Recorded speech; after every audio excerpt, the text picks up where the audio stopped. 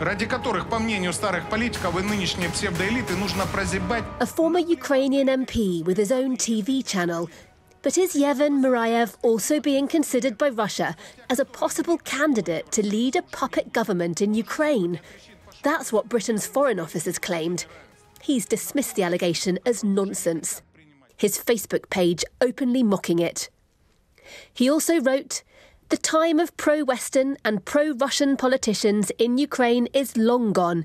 The Ukrainian people need the rule of law, peace, and new political leaders." But the British claims of a Russian plot to install a pro-Kremlin regime ran true in Kiev, even if the name of its potential leader didn't. Murayev is one of that people they would love to see in the new government, but at the same time, I have serious doubts that he is the leader of that, group because he's not significant enough. It shows how Russia's military build-up around Ukraine isn't the only worry for Western allies that suspect a hidden hand as well.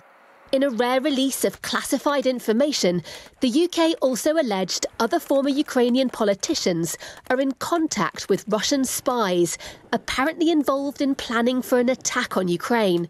Sky News understands the claim was based on a UK intelligence analysis that drew on US-led intelligence. It's a very unusual thing for the Foreign Office to do, and no doubt it's based on intelligence gathering at the highest level.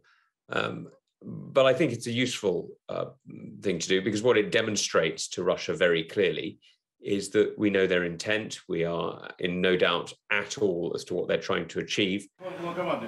The Kremlin strongly denied the allegations, accusing the UK of peddling fake news.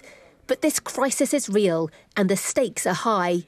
Ukraine's ambassador to the UK spelling out what it might mean if attempts by Western allies to diffuse tensions with Russia fail. We have nowhere to go. I mean, we're cornered in our own biggest land in Europe. We will fight to death, unfortunately. So many people of our nation will probably die, but we will try to get to that world as many Russians as they come.